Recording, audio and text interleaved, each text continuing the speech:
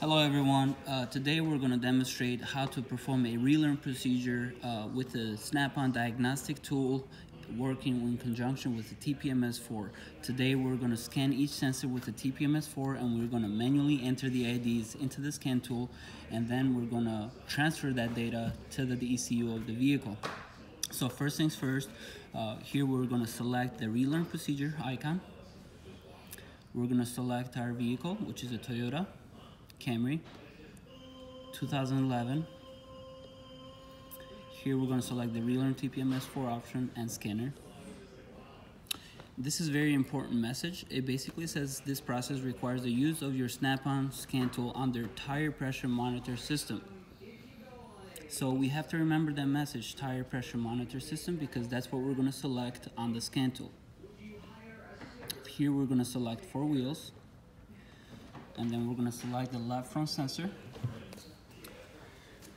So the best thing is to position the antenna of the tool right above the valve stem on the sidewall of the tire.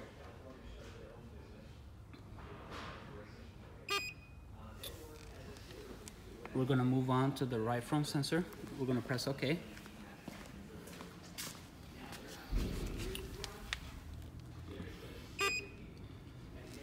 Move on to the next tire, which is the right rear.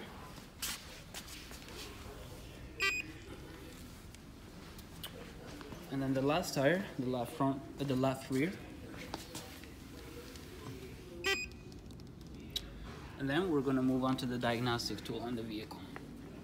Alright, so today we're using the Solus Ultra, and we're going to manually write the IDs that we gathered from the TPMS4 into the scan tool. So first we're going to turn on the scan tool and select the first option that says scanner. And then we're going to scroll down to select our vehicle.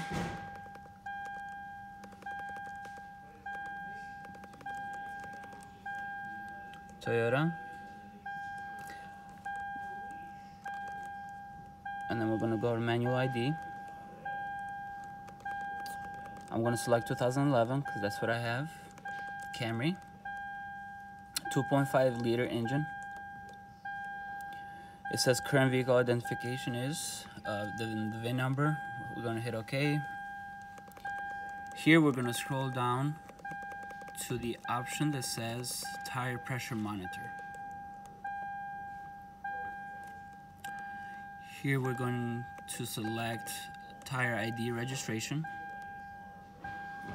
We're going to press OK.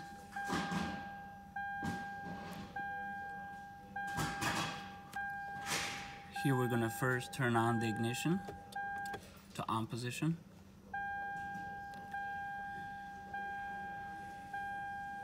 We're going to hit continue. Continue.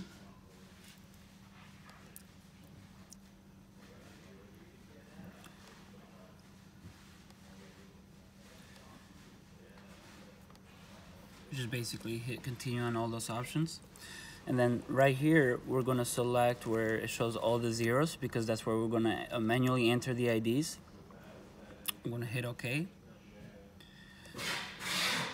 And as you can see here, I have an ID number of E as in Edward 93992E. So that's exactly what I'm going to implement.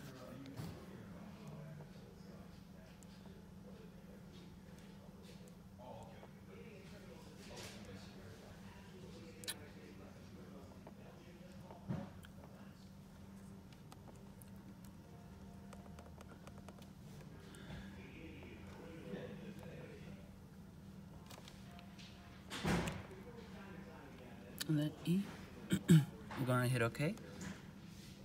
And as you can see here, it registered the same ID number. We're gonna press OK. And then it just basically wants to verify what you entered.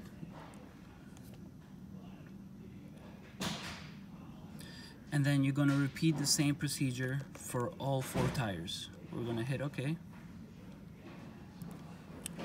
And as you can see here, for the right front sensor, we have this ID number.